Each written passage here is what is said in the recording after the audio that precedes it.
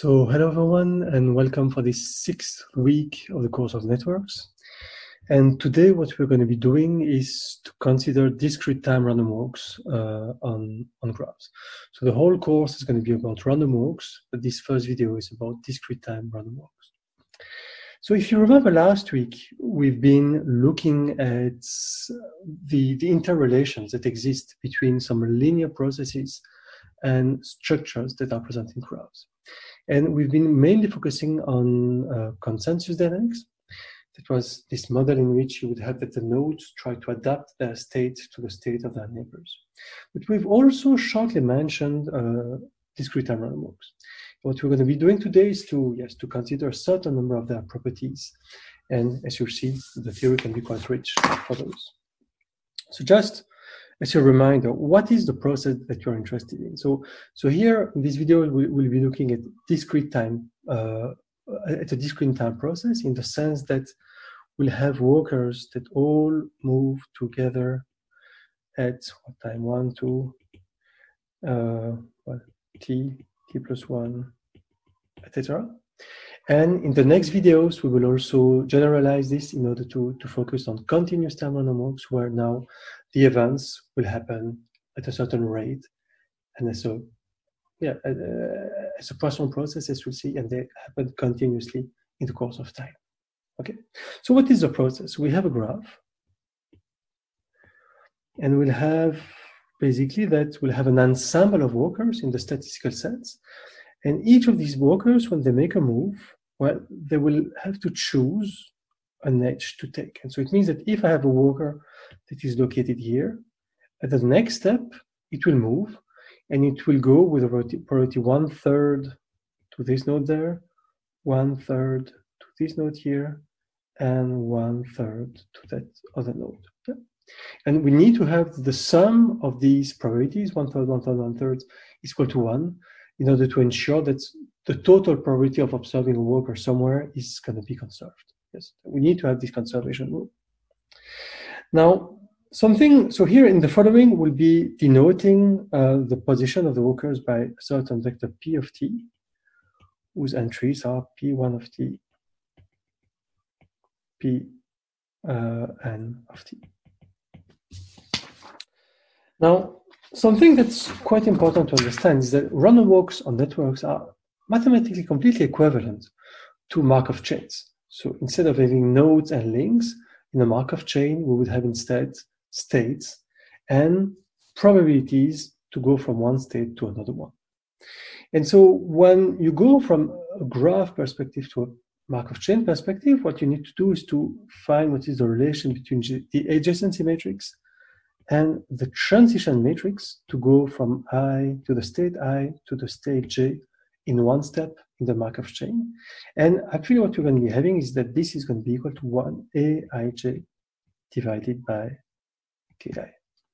And this is indeed trivial to show that if I do a sum over all of the outgoing links of node I, of this aij divided by ki, will obtain that this is equal to ki divided by ki, which is equal to 1. So indeed, we have here naturally implemented this conservation of probability. So now, what does the process look like? So what we'll have now is a process that takes this form. We have pj at time t plus 1. It's going to be equal to a sum over all of the neighbors of node j of pi at time t times this transition matrix ij. And that basically estimates the fact that if I'm on j, I will look at all of my neighbors and look at the priority that's going to go from the previous step at node I to the current step at node j. Now, this equation can be written in a vector form. So we'll have that pt, the vector p, is going to be equal to p0, the vector p0, and then we'll have sorry, I'm one step ahead. It's going to be, excuse me for this. You're okay. We'll have pt plus 1 is going to be equal to pt times the transition matrix. And clearly, this is a recursive equation that you can solve, at least formally, and we'll have the vector p at time t is going to be equal to the initial vector, like the initial distribution of the walkers on the nodes. And then we'll have t to the power t. Now, when you have a Markov chain, and the Markov chain is in general directed, right? Because you have, it's not because the graph is undirected, because for instance, from here to there, we'd have a transition of 1. It's not because the underlying graph is directed that the transition matrix will be directed. And in general, this transition matrix is a directed object. But what's important is that when you have a Markov chain, and so here, let's say that this is my Markov chain where the directed edges correspond to these transition, or to these possible transitions that take place between the nodes. Well, when we have such a Markov chain, well, typically in a Markov chain, you may have different types of states. So something that is important is that we need to have that the sum over the j's of Tij is equal to 1, which basically means that each node needs to have some outgoing edges. And we need to have that the sum of those is equal to 1, the sum of the weights. Here I didn't write the weights just for the sake of simplicity. So what are these different types of nodes that exist for Markov chains and hence also for random walks on networks? The first ones would be absorbing states. An absorbing state is a state such that Tii is equal to 1, which means that it's a node that is such that all of the flow goes back from the node to that very same node. And equivalently, it means that Tij is going to be equal to 0 when I is different from j. So it means here that there is no possibility for the probability to escape that node, hence the name absorbing state. And an example of such an absorbing state here would be this node, which is indeed absorbing. So another important concept is the concept of ergodic set. So an ergodic set is a set of nodes, a set of states, such that you can go from any state I to j, and from any j to I, yes. But also, you do not escape the ergodic set. So once you're in the ergodic set, you're going to be staying there forever. So what would be an example of an ergodic set here? Well, for instance, this set of nodes, these 3 nodes, are clearly forming an ergodic set because once you're in one of the green nodes, you're going to be staying there forever, and clearly you can go from any node to any node in just in a certain number of steps. Now there's a final type of node that is important, and that would be the concept of transient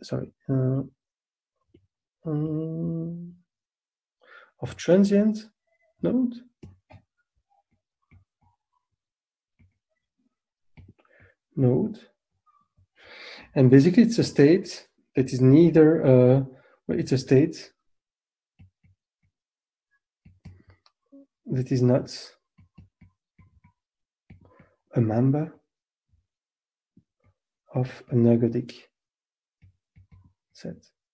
So if you're not part of an ergodic set, it means that the property that on you is going to be either directly or indirectly leaking out until asymptotically you can be sure that the probability to be on one of these transient nodes is going to be equal to 0.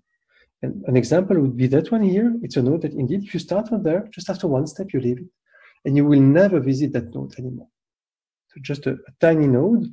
An absorbing state is actually an ergodic set, yes?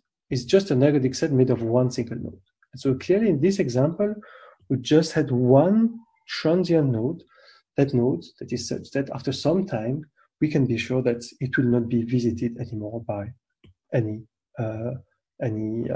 walker.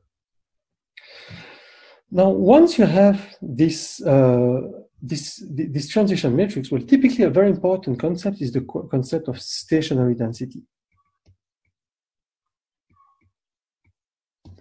And this stationary density that we write by P star, which is equal to P1 star, Pn star. And it is such that the P star is equal to P star times T. So basically it means that this is an eigenvector of eigenvalue 1 of the transition matrix. So can you be sure that it exists? Intuitively, yes, right? We would expect it to happen given the process. But can we be sure of that? Well, actually, we can be sure that it exists because we know that T times the vector of ones is equal to the vector of ones. And this is something that is directly shown from this expression here, which basically means that we have a right eigenvector of eigenvalue 1, and hence we need to have a left eigenvector that we denote by P star of eigenvalue 1 for the process. And actually, many interesting properties of graphs are associated to the properties of this P star, as we'll see later. Now, okay, so I just need to find back the right pages. Now, what can we say about this process when it takes place on a graph? So clearly we have a formal solution of the process, and this formal solution is given by this matricial equation here. But it doesn't allow us to gain a lot of intuition about how the process actually takes place inside the graph. And as we'll see, a very powerful way to gain some intuition is to change the basis in which we're going to be representing the system and to adopt a basis that basically is aligned with the eigenvectors of that transition matrix. So, but just before we do so, something that needs to be clarified. So what can we say about these eigenvectors? Well, clearly we have this transition matrix that, as we said before, needs not be symmetric. So actually, we can think about it when you have an undirected graph, Aij is symmetric. The only possibility for the transition matrix to be symmetric is when the graph is regular and all of the nodes have the same degree. But in general, otherwise, we'll have that if we have an undirected graph, its transition matrix will be an asymmetric matrix. But yet, the thing is that the spectral properties of this T matrix are actually can be directly derived from another matrix, which is this one here, which is Aij divided by the square root of Ki times Kj. And that one clearly is a symmetric one. So because that matrix there is symmetric, we can basically perform a spectral decomposition of it in terms of its eigenvectors, and the left and right ones will be the same. And we'll basically have that this A tilde Ij is going to be equal to a sum for L, going from 1 to n, sum of all of our eigenvectors of the lambda L times UL transpose, where the UL is the eigenvector associated with the eigenvalue lambda L. Now, and where, because of the fact that we have a symmetric matrix, we also have that we choose the ULs in such a way that they will actually be orthogonal and normalized. Yeah. Now, something that is interesting to note is that this matrix Tij is simply equal to the square root of Ki of Kj, sorry, and then we have Aij tilde, and then we have that it's divided by the square root of Ki. Yep. Which in matrix notations can be written as the fact that this is D minus 1/2, where D is this diagonal matrix with the degrees that would be put on the diagonal, and then we have times this A tilde times the D 1/2. And because of that, it's really straightforward to show that the matrix T and the matrix A tilde have the same eigenvalues,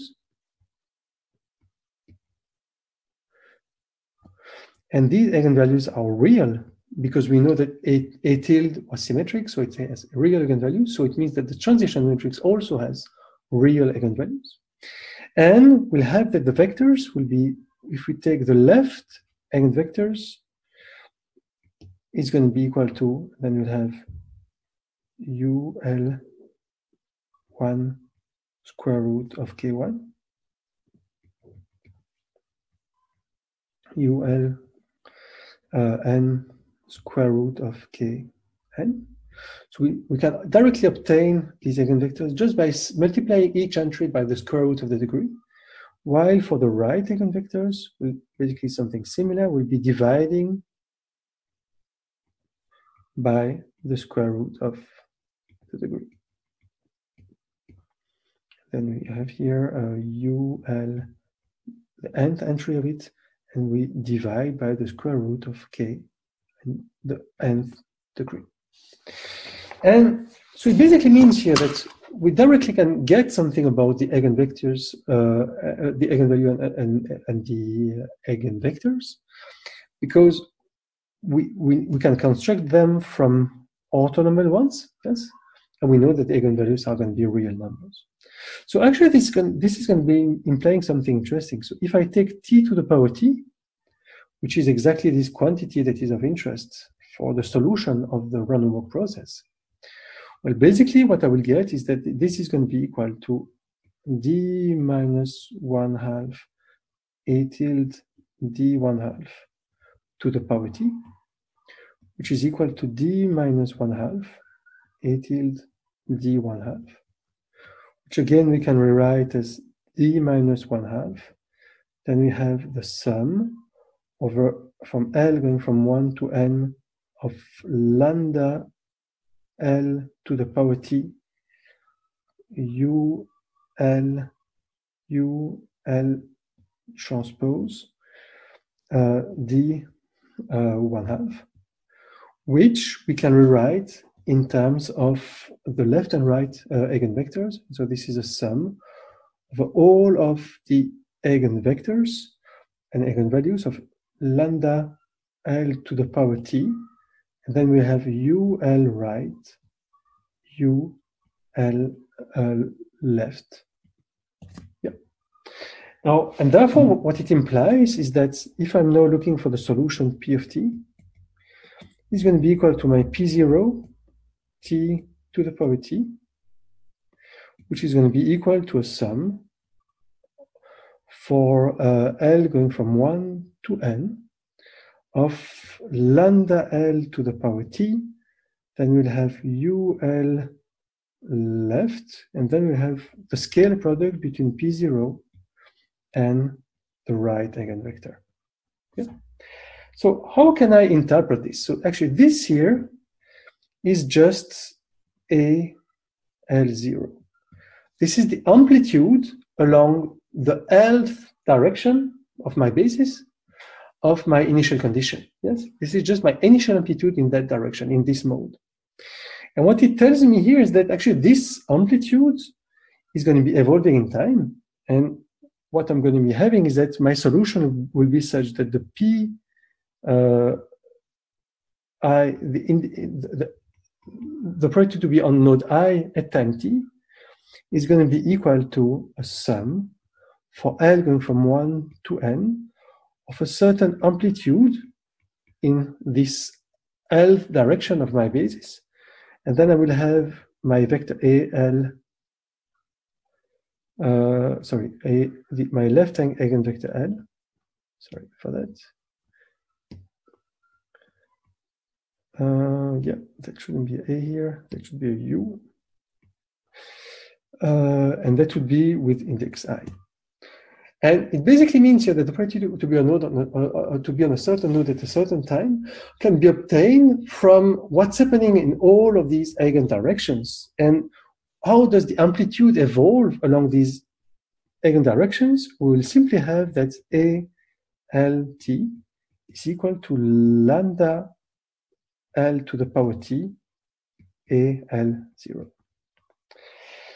So, and here, when you think about it, we get now a solution where instead of having to deal with product of matrices, as we had here, we now simply have to deal with n equations that are independent and that tell us how the amplitude along all of these directions are evolving in time. Yes. Now, Actually, this transformation, where we've been changing the signal from our initial from being defined on nodes to amplitudes associated to the eigenvectors of the Laplacian, is something that is usually called the graph Fourier transform. And this graph Fourier transform, basically what it does is to transform the vector of t's into a vector of amplitudes. It would be a vectors associated to certain spatial frequencies. And that would be this one. Yes, A and T. And this graph Fourier transform is called like that in analogy with the usual Fourier transform, where in the Fourier transform you have a signal, and then basically you decompose the signal in a basis that is formed by exponential of ikx, from which you get amplitude that are associated to different values of k. And this naturally appears, for instance, in the heat equation. And why? Because this basis here, it can be seen to be some sort of an eigenfunction of the Laplacian in the heat equation. Well, here we have something that is very, very much the same. We have a basis that is well adapted to our problem, and that would be the basis that comes from the eigenvectors of the transition matrix. And basically, we are changing the way we represent the system in order to simplify its representation and to simply have now n independent equations about the way these amplitudes are evolving in time. Now, something that is also important to understand is what can we say about the time evolution of these amplitudes, and hence about the sum of the contributions of all of those modes. Well, for this, the first thing that is important to note is that it can be shown that these eigenvalues, they will always be inside -1, 1. So the lambda equal to 1 is associated to the stationary state. And exactly in the same way that we had some properties of eigenvalues for the Laplacian, it can be shown that lambda 1 equal to 1 is unique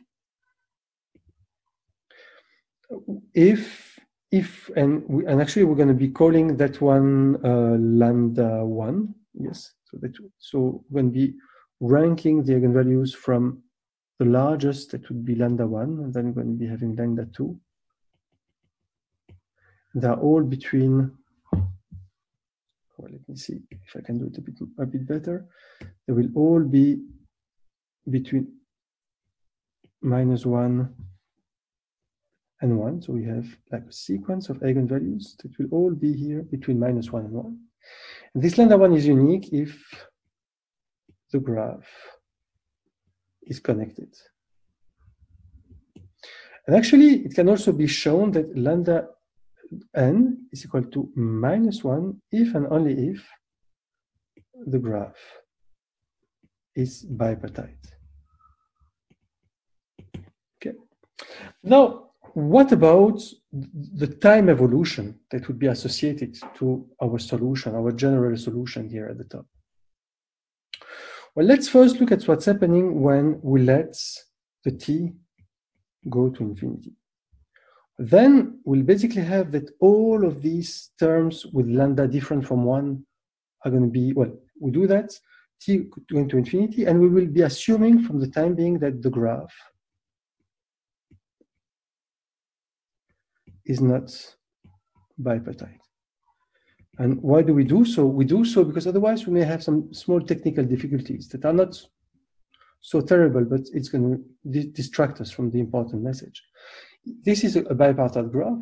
When you have a bipartite graph, you have the possibility for oscillations to take place.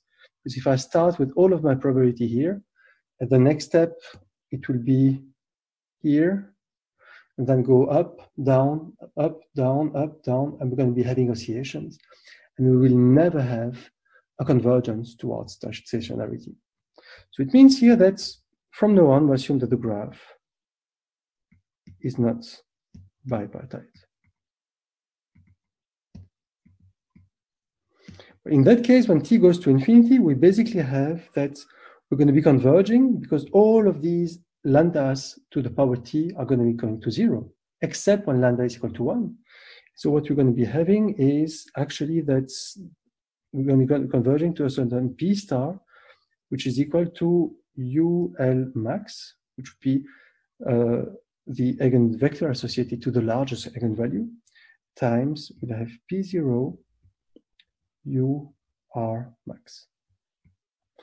And because of the fact that the u r max is equal to the vector of ones, as we said before, and because p0 is a probability, we basically have that this quantity here is equal to 1, which basically tells us that the asymptotic state is simply given by the left eigenvector of the transition matrix, as is expected. Now, if we still consider large values of t, but look for the next contribution, then what we'll have is the following. So we have that p of t is going to be behaving like, so we have this ul max, and then we'll have this p0 u r max, plus lambda 2 to the power t times we'll have the p, then we'll have the u2 to the, so u to the left, and then we'll have p0 u2 right. And so it means here that what's going to happen is that we're going to be having that the next contribution is going to be associated to what's happening for the eigenvector that has the largest eigenvalue except for lambda 1. Now here, just a small detail. In principle, it should be the one that has the largest absolute value.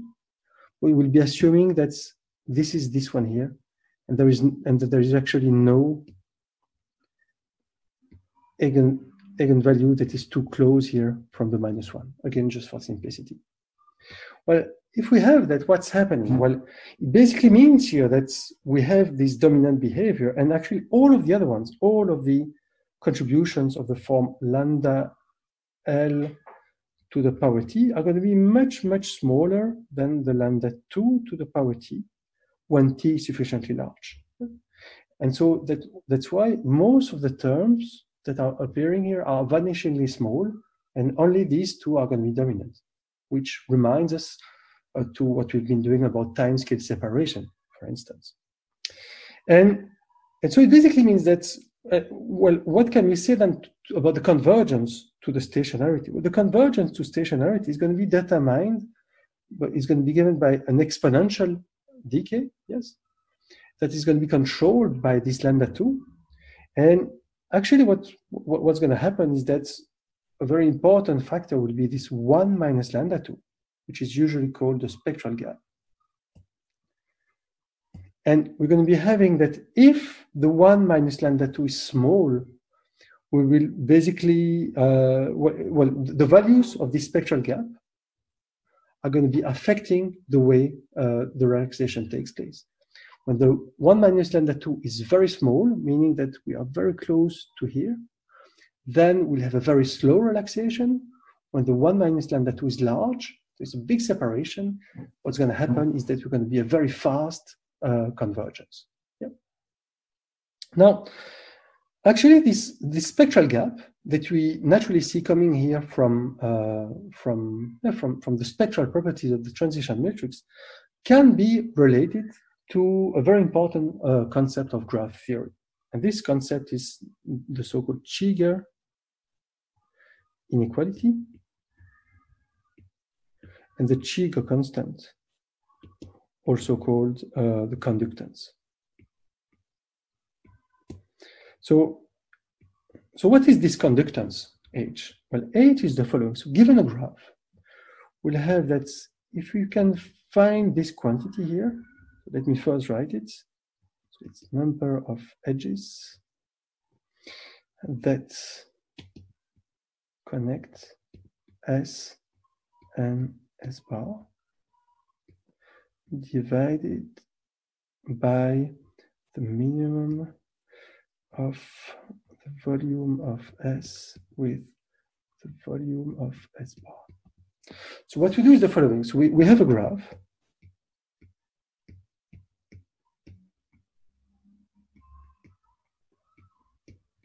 We partition it into two sets of nodes, S and the complement of S. And what we try to do is to find the best bipartition such that we're going to be minimizing the number of edges that go from one to the other. And this looks very much like the cut that we've seen before. But we just don't try to minimize the cut, because we know that when we minimize the cut, we can get trivial solutions. We minimize the ratio of the cut with the minimum of the volume of S and the volume of S complement. And what is the volume of S? That would be a measure of the size of S. The volume of S is equal to the sum for all of the nodes that are in S of Ki. So we basically sum the degrees of the nodes that are inside the S. And so what we try to do here, we try to find a bipartition that is such that we'll have few connections between the groups, but at the same time, they should be relatively balanced with each other. Yes? Well, what can be shown is the following. There is this Cheeger inequality that will show that actually there are some bounds that exist between the Cheeger constant, the conductance, and the spectral gap. And these inequalities basically tell us the following. They tell us that if we have a graph that has a very small value of the conductance, in the sense that it can be partitioned into two sets of nodes with just a few connections with each other, this will mean that the spectral gap is going to be very small. And if the spectral gap is very small, it basically means that the relaxation of the random walker towards stationarity is going to be extremely slow as well.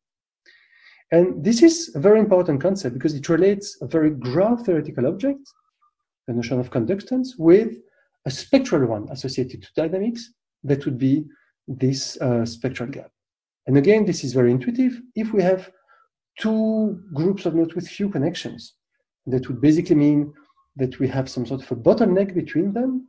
But this bottleneck will basically lead to, it's going to slow down the way by which diffusion can escape one group, reach the other group in order to reach the global stationarity. Okay, so thank you very much for your attention. So we've been covering now discrete time random walks. Now, in the next video, we'll be interested in a very important application of discrete time random walks on networks that can help us to quantify the notion of centrality for directed networks, something that is called PageRank. Well, that's going to be for the next video. So hello everyone, and welcome for this second video of the week 6 for the course of networks. And today what we're going to be doing is to talk about PageRank. So if you remember, in the first video of the week, we've been considering in detail the properties of a discrete time random walk process on graphs. And we've been characterizing the way probability is going to be flowing and reaching asymptotically a certain equilibrium distribution, at least under the conditions that the dynamics is ergodic and that the underlying graph is connected mostly. Now the thing is that this equilibrium distribution that we noted P star last time can actually be used for certain purposes. And one such purpose is in order to characterize the centrality of nodes in a graph. And if you remember, we've already seen several measures for centrality. We've seen the degree centrality, the betweenness centrality, the closeness centrality, the cat centrality, and those were all centrality measures based purely on the underlying graph. Now here with PageRank, we'll be proposing a centrality measure that is based on using how a certain dynamical process assigns a certain importance to the nodes of a graph. Now, PageRank is really meaningful when you focus on directed networks, and I'll explain this to you later, well, in just a few moments. So here we'll be looking at directed networks that we didn't consider in the first video. And so for directed networks, it means that we have a network like this one, for instance. Well, for directed networks, part of the properties of the random walk process will actually be quite different. Now, first of all, how is the process characterized? Well, at each step, we'll basically design the model such that the walker located at a certain node, I, will jumps to one of its out neighbors. Because indeed, when you have directed networks, you need to differentiate between in neighbors, those from the incoming links, from the out neighbors, those that are associated to the outgoing links. And so here in the example here, for instance, you would have that if you have a walker that is located here at a certain step, with a priority 1/2, it will go in this direction and 1/2 in that direction, but it will not have the possibility to take this edge that goes in the wrong direction. Now, you know that if you want to characterize a random walk process because of its equivalence with the Markov chain, you need to write down what to be the transition matrix of your process. And here, this is going to be a small generalization on what we did before. The transition matrix of going from node I to node J is going to be equal to the adjacency matrix Aij, where Aij is different of 0 if you have a link from I to J, and it needs not be a symmetric matrix anymore, divided by Ki out, by the out degree of node I. And indeed here, node I at 2 out neighbors, so with priority 1/2, I'll take one neighbor, with priority 1/2, I will take the other. Now, how do you define this page rank? So page rank is going to be defined as the stationary density of the random walk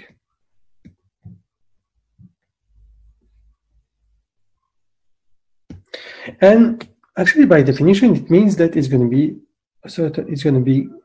a certain p vector p star, well, a certain pi star, such that we'll have that this will here be, well, pj, it's going to be equal to a sum over the j's, sorry, a sum over the i's, excuse me, of pi star, and then we'll have aij divided by ki out. Yeah.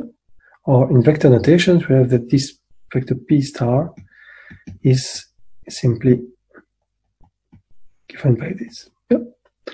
Now, what it means here is that this vector that defines the stationary density of the random walkers, and so all of its entries is going to be, by definition, the page rank of that corresponding node. Well, this vector is the eigenvector of eigenvalue 1 of the transition matrix that comes here from the directed graph.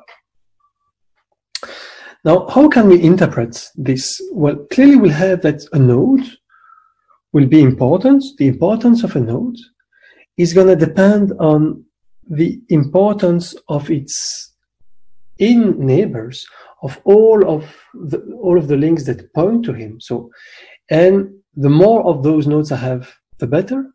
But I just need to be careful that here I am dividing by the out degree of node I. So it means that a node will be important if, so a certain node J is important if it receives typically many connections, but actually these connections are going to be weighted by, is this node here important or not? So if you have many links coming from many important links, this is going to be good. But you just need to be careful that if those neighbors have an out degree that is too large, they will not contribute much, because basically each of them has a certain total importance that they can share to their out neighbors. So it means that Typically, if you want to have a high page rank, you need to have many connections coming from from important nodes that are such that they do not have many out connections. So ideally, for instance, if I was to be on Twitter, well, if I was to be followed by someone like Barack Obama, and Barack Obama only follows me, well, that would be much more meaningful and give me much more importance than if I was followed by Barack Obama, but Barack Obama is following 1 million people. Because otherwise its importance would be diluted and basically distributed among these million people. Okay. Now, actually there is just a problem here. And the problem is that, well, we've been talking about the stationary density of the random walk process. But the problem is that this P star is not going to be unique. It's not unique, except if the underlying graph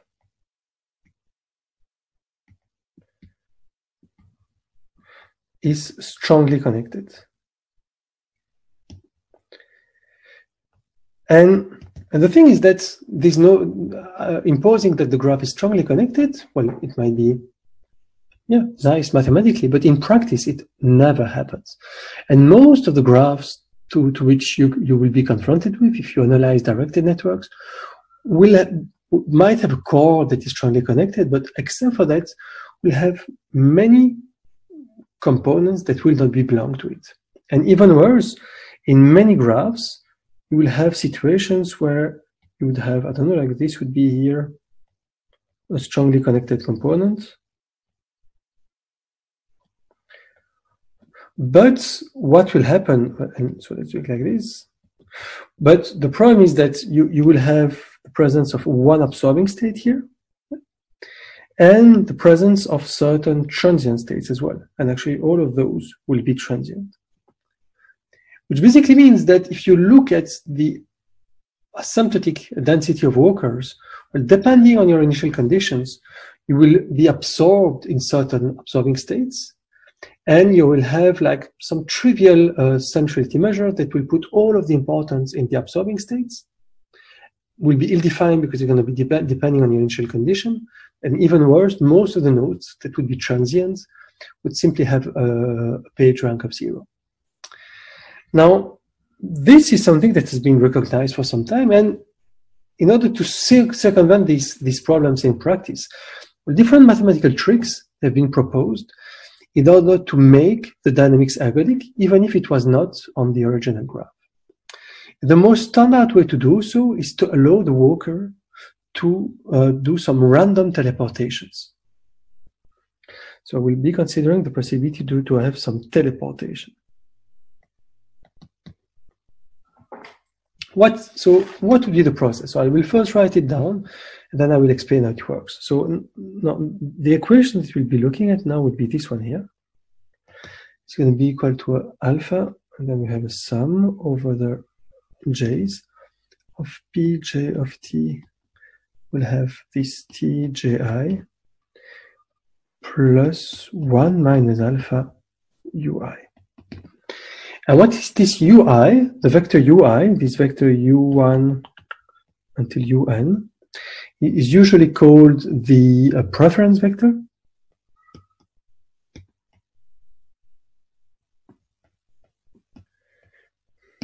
And it satisfies the fact that the sum over the i's of the ui is equal to 1. And the ui's are also positive numbers. Now, so it means here that the ui's can be interpreted as some probabilities. And if you think about it in those ways, it basically means that when you do teleportation, what's happening? With the probability alpha, you will have that the walker is going to be following edges, as in the original, random walk on the original graph. While with the probability 1 minus alpha, the walker will not follow a link, it's going to teleport independently of the underlying structure, and is going to be arriving on nodes randomly with a probability that is going to be given by this preference vector. Okay.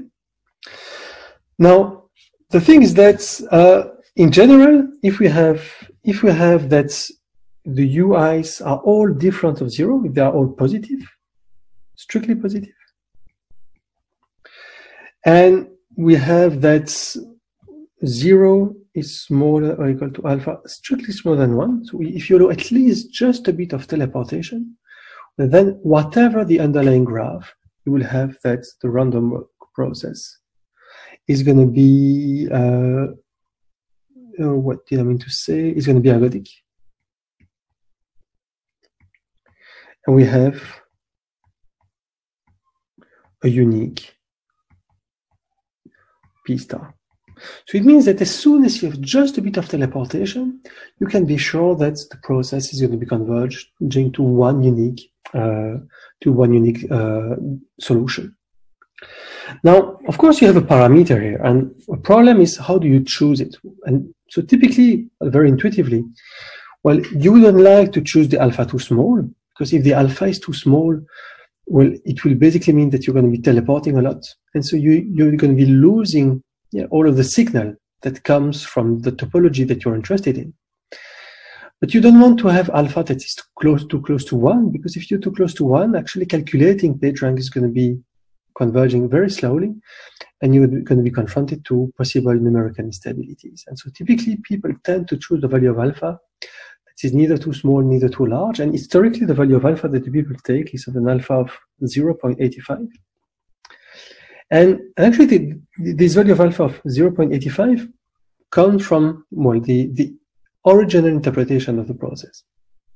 So here, this teleportation was initially thought of as a way to model the way people would be browsing the web.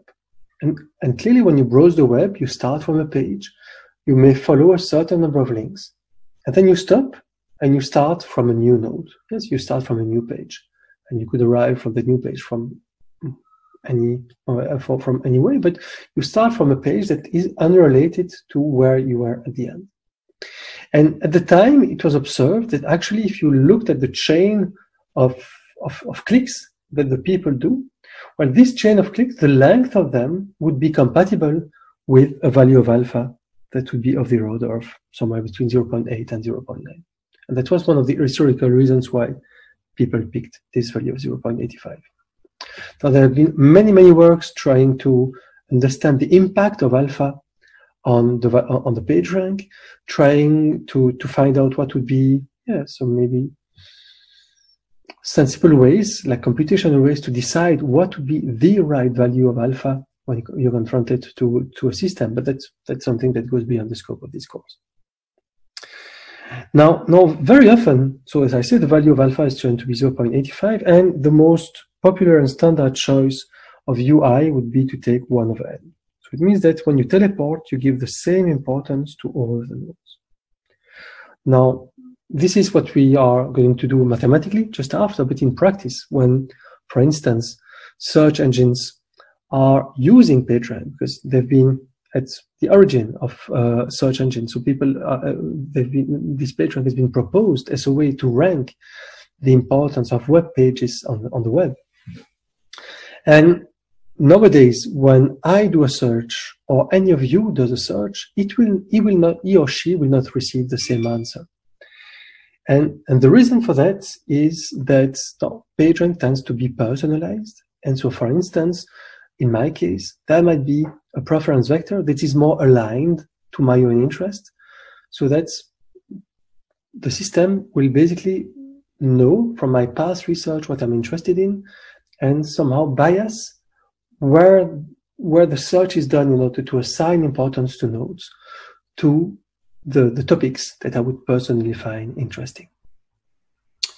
Okay, so very good. So we have this PageRank. So actually, it's interesting. It's instructive to write down the solution a bit formally. And here I show explicitly the dependence on alpha. And so you would have that the PageRank can be rewritten as this sum of the j's of uj, and then we'll have here this identity minus alpha t minus 1, and then we'll have ji. Now, when you look at it that way, it feels a bit like the cat centrality. But for the cat centrality, if you remember, we had something like 1 minus alpha A minus 1. And we needed to be careful because depending on the larger second value of A, we could not choose any value of alpha. Here, because the larger second value of t is 1, actually, we will not have any kind of constraint on this value of alpha. And that comes from the fact that for PageRank, you looked at all of the, well, you did not have any kind of conservation of random walk taking place. You were counting all of the walks that would go from one node to another one, while here, because we have this transition matrix, we weight those walks, and that leads to some conservation rules. Now, this solution can again be rewritten as pi star I alpha. So pi star alpha is equal to ui plus a sum for L going from 1 to infinity of alpha to the power L. And then we'd have a sum over the sum going from the j, going from 1 to n of uj times tji, to the power L minus tji to the L minus 1. And when you look at that, well, it clearly shows as well here. So there is this explicit dependence on alpha. And when the alpha is large, it's going to be giving more and more importance to the longer walks. And each of these long walks is going to be contributing according to these terms. Now, here things are still a bit vague, but the thing is that when you choose explicitly the ui to be equal to 1 over n, you arrive at an expression that is a bit easier to interpret. So you would have now this solution, 1 over n, plus a sum for L going from 1 to infinity of alpha to the power L over n, and then we'd have a sum of all of the j prime going from 1 to n of k j prime in minus kj out divided by kj prime in times tjj prime tj prime I to the L minus 1. So how can we interpret this here? That would be the contribution of a walk of length L on the centrality of node I. Basically, it means that we have node I, and what we have here, from that, we have a certain walk that starts at a certain j prime, and this one has a length L minus 1. And for that one, we're going to be looking at a certain I, yes? Oh, sorry, we're going to be looking, so here I think that I made a mistake at j. We're going to be looking at a certain j. And so we look now at what's happening for this last edge. Yeah? And given this walk that started at I and started at j and arrives on the node I that we're interested in, we'll have a contribution that can either be positive or negative depending on the sign of this term here. And we'll have that we're going to be having a positive contribution giving more importance to node I. If we have that it's at that length L, we basically have that this node here has many more incoming links than that node there has of outgoing edges. Which again, if you think about it, it's really about this walk of length L. Well, at the end, does it tend to concentrate the flow of priority and then to make this flow arrive on node I? Or initially, does the flow of priority go out and hence decrease the value that we have? And here, what we directly see is that we're going to be having a contribution of all of these walks of different length, always comparing the in and out degrees of the extremities of an edge. Now, this observation leads to a certain number of interesting properties. The first one would be the fact that if you have a regular graph, meaning that for all of the nodes, we have that the in degree and out degree of each node is a certain k. So we have that for all of the nodes, they have the same out and in degree. Well, if that was to be the case, you see obviously that all of these contributions are equal to 0. And you see that whatever the value of alpha, you would have that this pi alpha star is going to simply be equal to 1 over n. Yeah? So it means that if you have a graph where all of the nodes have the same degree, well, all of the nodes are equivalent somehow. There is no possibility to distinguish between them, and they will all have the same importance independently on the value of alpha that you are interested in. That would be a first interesting observation. Now, a second observation that actually we could have seen directly from here is, as we said, the page rank is given by this dominant eigenvector of the transition matrix. Now, in the case of directed networks, that can be an object that depends, as we've seen, this is an object that depends on the whole structure of the graph. It depends on the path of any length and their contribution on each node. But on the other hand, we know that when we have an undirected network, and we'll basically have that the p star I is going to simply be equal to the degree divided by 2m. So it means that if you have an undirected network and you try to measure the page rank for that graph, actually the page rank is nothing more than the degree. So that's the reason why page rank is not really recommended for undirected networks, because it provides you something that you knew already. And it's been a method that has been massively adopted instead for directed networks. Now, just one last thing that I would like to mention is the fact that here, I didn't say anything about the situation when I would have that. So what's happening when in my work I arrive on a node that doesn't have any outgoing link, and that would be something that is usually called a dangling node. So this is a dangling node, a node that has incoming links but no outgoing ones. Dangling node. Well, when you have dangling nodes, the usual procedure is then to say that we force teleportation when the worker is at the dangling node. So it means that if you are not on the dangling node, you have a certain probability to walk another one to teleport. If you are at the dangling node, you always teleport, basically. It means that you will always be a teleportation in that case. Now, that was the first example where, if you remember last week, we've seen how the topology of a graph can affect dynamics. Well, here, through this concept of page rank, we are confronted to a first example where, in this case, a dynamics helps us to understand something about the topology of the underlying network. And here, we've been using random walks as a way to infer which nodes would be important and which nodes would be less important. Okay?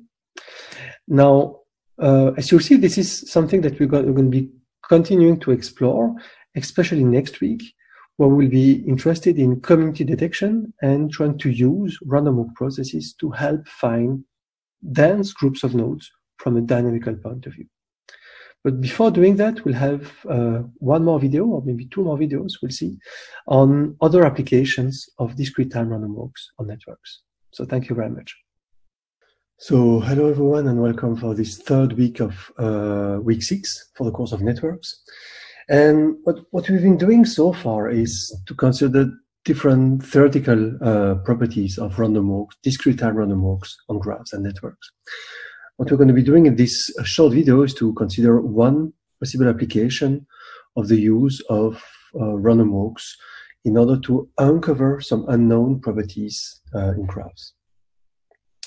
Now, there are many situations in statistics where you would have a population of individuals. That would be a certain population. And we don't have knowledge of the whole population. It's impossible to sample the whole population. And this population is such that the nodes have certain attributes that we're going to be denoting by a certain y. We have this one as a value of y1, y2, y3, y4, y5 in this very small example. Yes, and that would be our population. And what we would like to do is to try to estimate certain statistical properties of this y inside the population. Now, the thing is that when we have a population, this population has typically some social relations existing between the individuals. And one way to do this sampling is to exploit these social relations in order to try basically to explore the population and along the way to collect the values of y that you've been observing in order to provide an estimate of the statistical properties of y inside the whole population. Now, very practical application would be, for instance, that the y might be the fraction, well, the fact that so the y might be the state of individuals. For instance, infected or not. It could be binary for a certain disease, but it could also be some demographics. That could be some demographics, such that what would be the age. So that would be like a real value. So it can either be a continuous value, or it could be a binary one, yes or no, infected or not. Now, one very popular way to solve this problem, and so as I said, now we know that inside this population we do have a certain, we do have some relations, some social relations existing between the individuals. Now, one way to address this problem is by means of respondent-driven sampling. We're going to be sampling the population in a responsive way by using basically the individuals, and it's usually denoted by RDS. So how does it work? Typically in RDS, we start from one individual, and that would be the seed. So this one would be the seed. And this individual would have a certain number of coupons that he can share, that he can give to his friends. For instance, let's say that he has 2 of those. Well, he would be contacting 2 of his friends. And these 2 friends would then be participating in the experiment, potentially giving us the value of their variable. And then also contacting 2 of their friends in order to basically to explore the graph in this kind of recursive fashion. Now, basically when you do so, you would have a sequence of values of y along a sampling.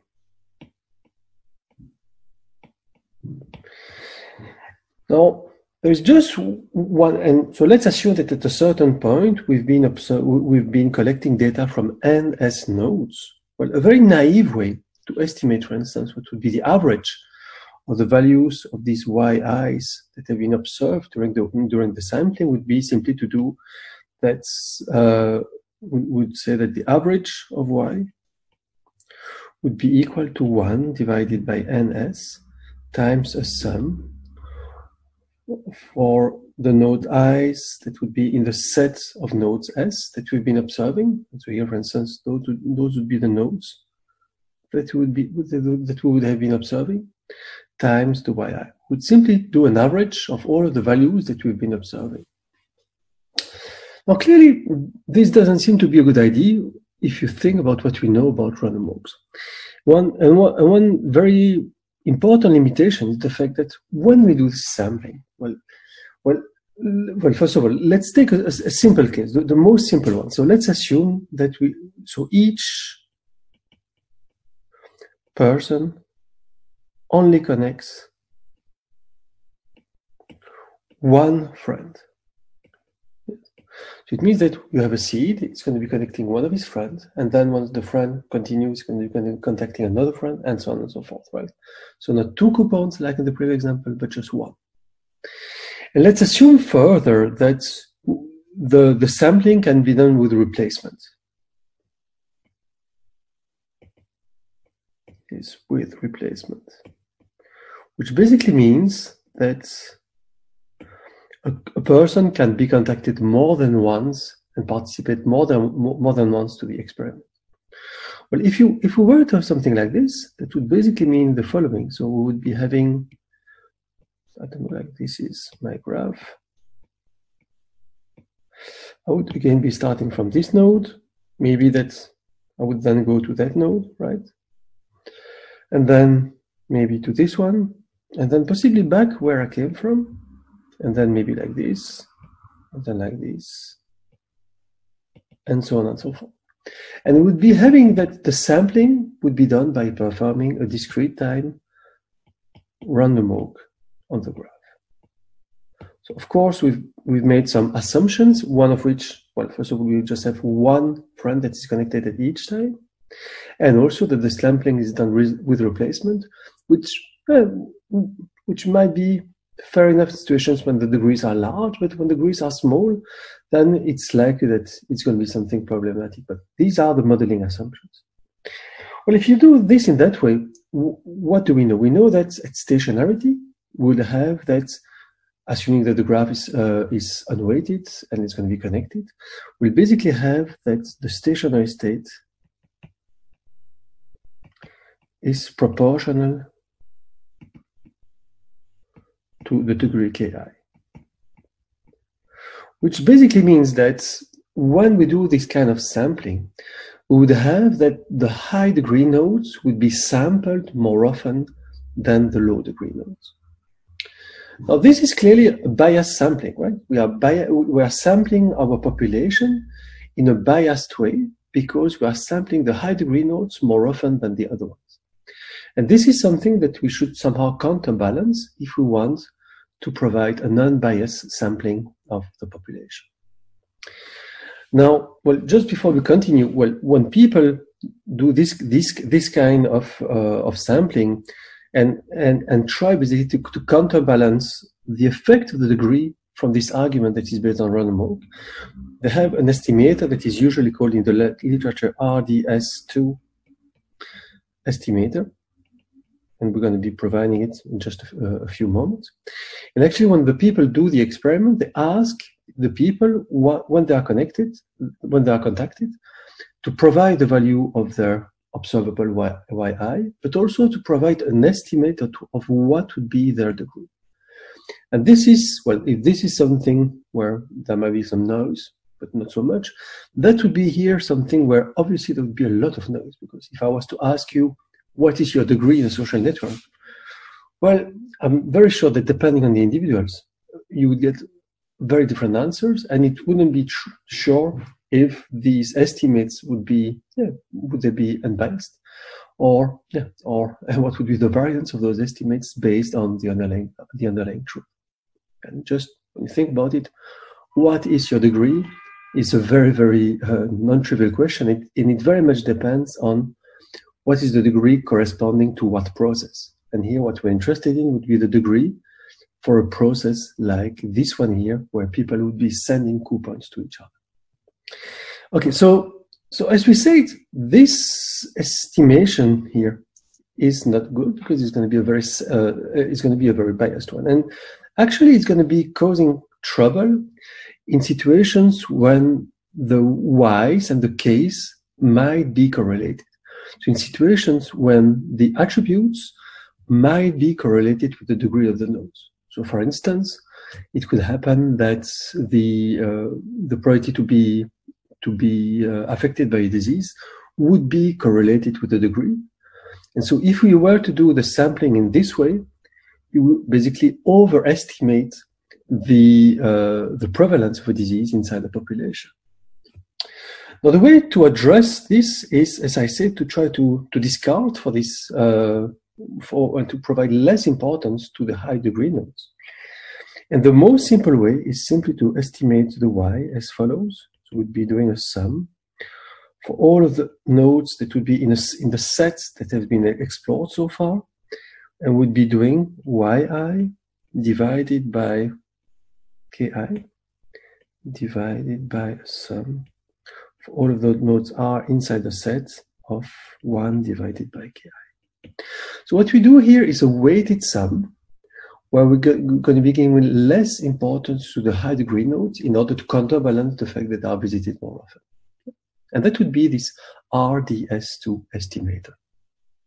Now, this RDS2 estimator can be used in the case of like continuous variables or discrete variables. It can also be used when we basically have a certain number of discrete types. And so if we have a certain number of discrete states, that would be A, B, C, D, would have that, we could estimate what is the probability that the state A is observed inside the population. And the state A might be the color of your hair, for instance. Is it blonde, white, gray, black, brown, and so on. And so you would have that now, this estimate would be a sum for all of the i's that would be inside A intersection with S of 1 divided by ki divided by a sum all of the i's that would be in S of 1 divided by ki. And those two estimators are estimators that are used in demographics, for instance, but also in epidemics, like in epidemiology, in order to estimate certain properties that would be in a population. And as I said, in a population where it's impossible to sample it, because sometimes you don't know what is the population of interest that you have to deal with. Or you just don't have like a registry of the whole population.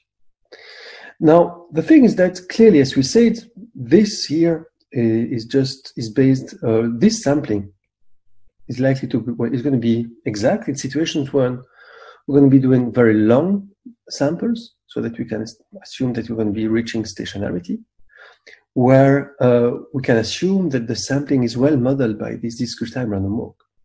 Now, clearly, we already noticed that this here is something that is non-trivial, because we cannot be sure that the people will be good at estimating what would be the ki. But there are also other properties, and those properties might be the fact that, well, first of all, in reality, we will not be sampling for very, very long times. So we cannot be sure that we're going to be reaching stationarity. So for instance, let's assume that we have a graph where we have a community here, and then another community there. And we start our sampling here. Well, clearly, in a finite time, it could happen that we will not have the time to escape this community and to reach the other one, right? Which would basically mean that the sampling that we would be doing, and this sampling would be associated, well, the fact that we didn't have the time to escape here is related to the mixing time and to this spectral gap that we've been discussing before. Well, that would basically mean that if we have a time of observation that is smaller than this mixing time, well, what would happen is that the sampling that we would be doing would only be a sampling inside one of the clusters and not the whole population. And again, that would be something that would be problematic in situations when we might have some statistical relations between the observable and the fact of belonging to one cluster or the other one. And that's clearly something that needs to be dealt with. Another fairly important limitation is the fact that here we've been assuming that the dynamics of the people who are contacted can be modeled by a random walk, but in principle that wouldn't be the case, because we could not reinvite someone who invited us. Yes, that seems to be like a very basic way to try to do the exploration. Is we don't want to have this replacement, which basically means that in principle it might be necessary to have more refined model for the dynamics, and one such model would be a non-backtracking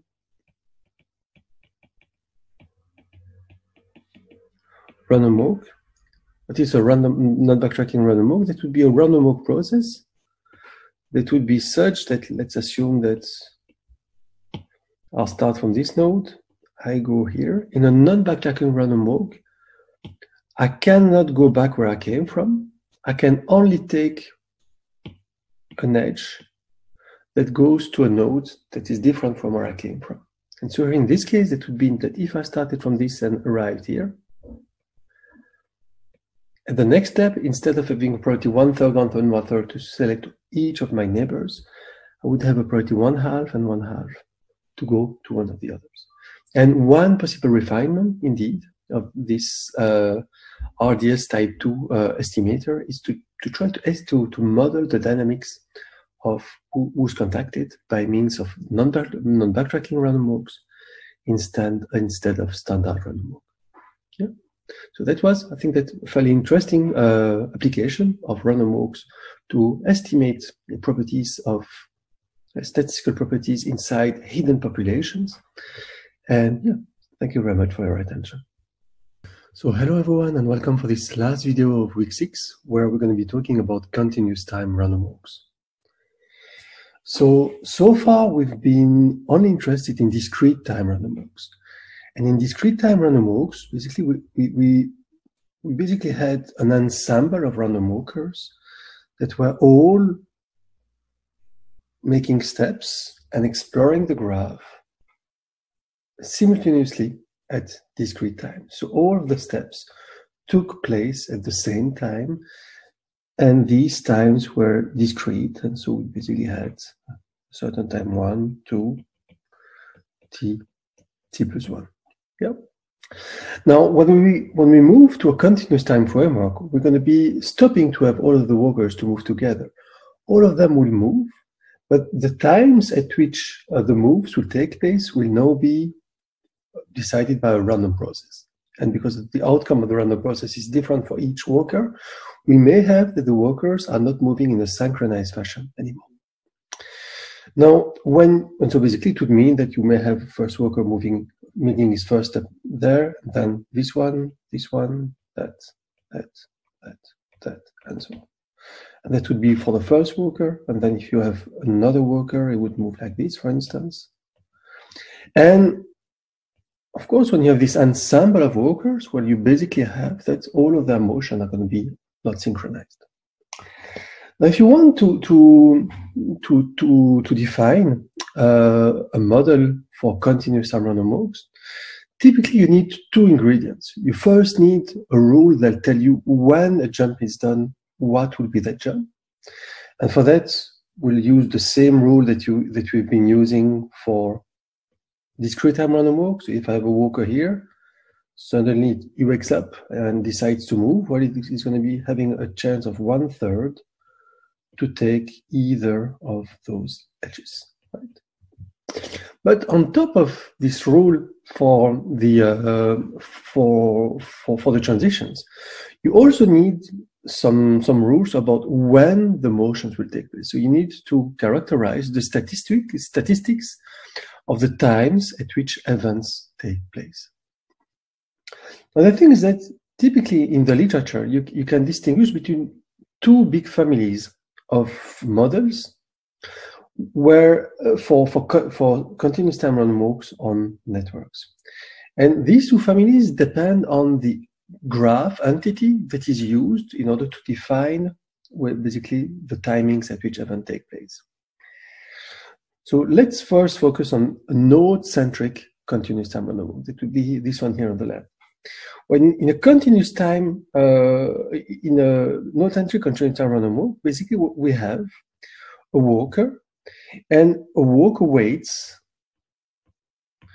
a certain time tau, where tau, so when you arrive on a node, you wait for a certain time tau, where tau is a random variable.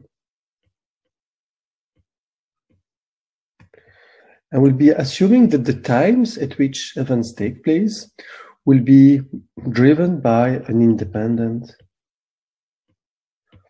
Poisson process, and that should remind you of what we did during the first week of the course.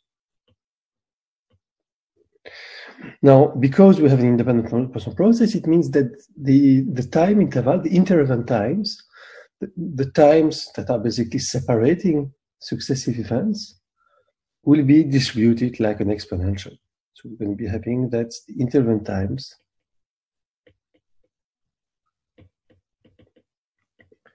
are exponentially distributed. Now, so here what we're going to be having is that, so we're going to be having a certain rate, lambda, at which events take place for such a Poisson process.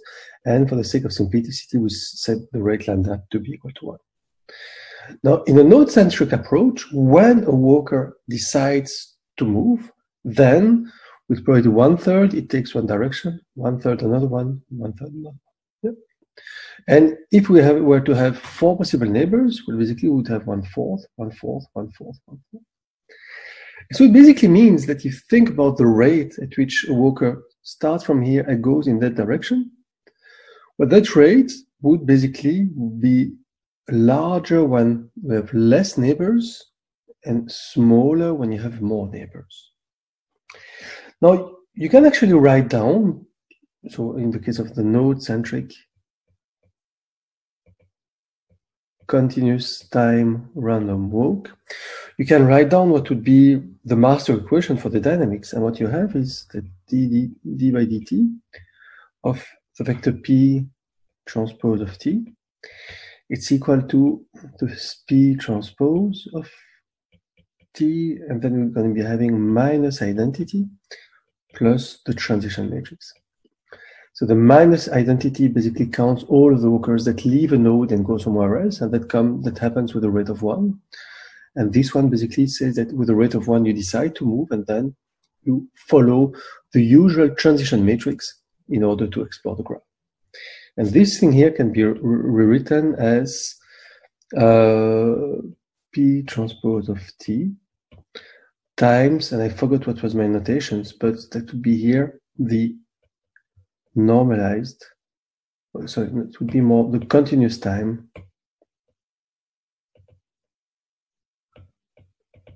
sorry, not the continuous time, so apologies. It would be mixing things. It would be the random walk, excuse me, Laplacian. Now this random walk Laplacian is going to be having, and there's going to be a minus here. Yes, so it's minus. So the continuous time Laplacian is the 1 on the diagonal, and is going to be having minus the transition matrix for the rest. Now clearly the transition matrix and the random walk Laplacian have the same spectral properties, right? Because one is obtained from the other just by subtracting identity. And so basically it means that the eigenvectors will be the same. The only thing that's going to be changing is that we're going to be shifting the eigenvalues. And for the transition matrix, we're between -1 and 1. If you remember, well, for the random walk Laplacian, we're going to be between 0 and 2. 0 is corresponding to what we had here, and that's for the stationary state. And the 2 is corresponding to this, and that would be what's happening when we have a bipartite graph, if you remember. Now, well, again, so for this process, well, because of this equivalence between the spectral properties of the transition matrix of the Markov chain and this random walk Laplacian, well, we can characterize many things about this process. And we know, for instance, that at stationarity, if the graph is undirected and connected, we're going to be having this piece transpose star. So the stationary state is going to simply be equal to a vector, well, going to be having like this. We will have that Pi star, which is the stationary state, is simply equal to the degree divided by twice the number of edges as before. So it means that for this continuous time random walk, we will be having that the stationary density of walkers is going to be proportional to the degree of the nodes. Now the thing is that there can be other ways to define a continuous time random walk on networks, starting from the same transition matrix. And another one is in situation where instead of having that the times are associated to the nodes, now we're going to be having that the times are associated to the edges. And in this case, what we do instead is that we're going to be assuming that now that would be the edges that will be associated to a Poisson process with a certain rate of 1. Well, if you do so, clearly it means that if you have a walker that is on a node with a small number of edges, it will move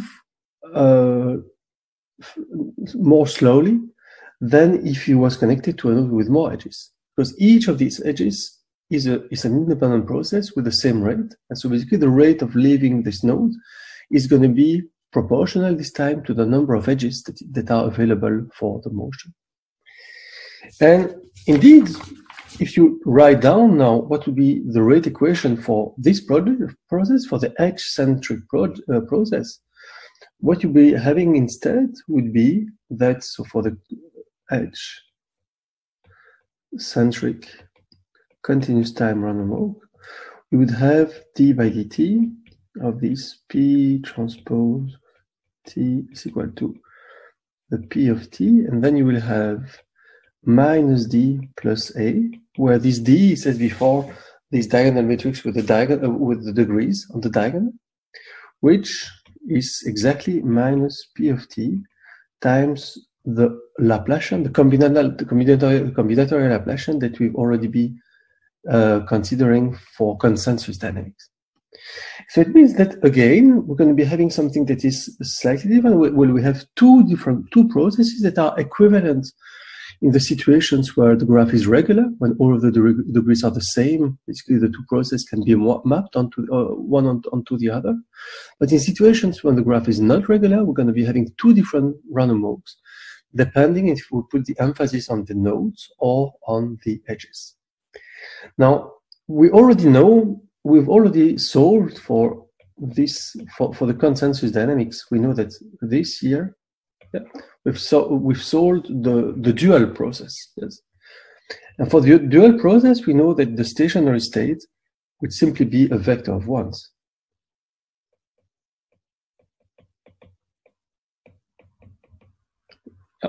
So that I can normalize here. So it means that at stationary, we have that we reach consensus that all the nodes are basically have the same value for the consensus variable.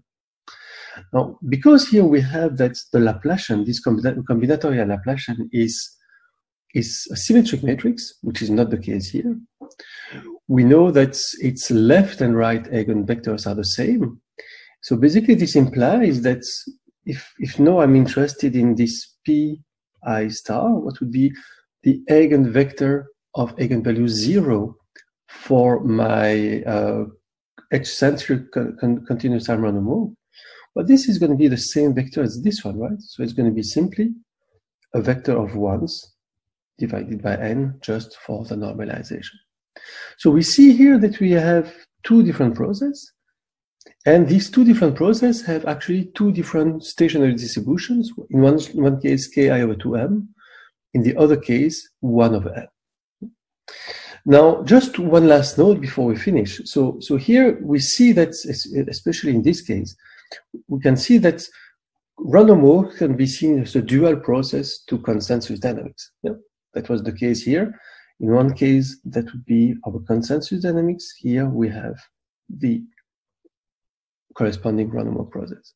Well, actually, that can be done for any random walk process. So, for instance, here I have this random walk process that is associated to my random walk Laplacian. Well, for that one, I can associate it a dual consensus process that would be dt of x is equal to, there should be a minus here, which is equal to minus L star times x. And again, it means that we can, for each of these Laplacians, and here we just have two Laplacians, but actually it can be seen that you can have more of those. But for these two Laplacians, depending if you multiply to the left or to the right, we're going to be having either a random walk process or we're going to be having the associated dual consensus dynamics. So this video concludes this week about random walks, and we've been focusing mostly on discrete time random walks, but also extending some of the results for continuous time random walks. Well, starting next week actually, we're going to be looking at the ways to use these random walks in order to look for communities and in networks, and to see that there may be some relations existing between modularity that we've been introducing before, and some measures that are based on random walk processes. Thank you very much.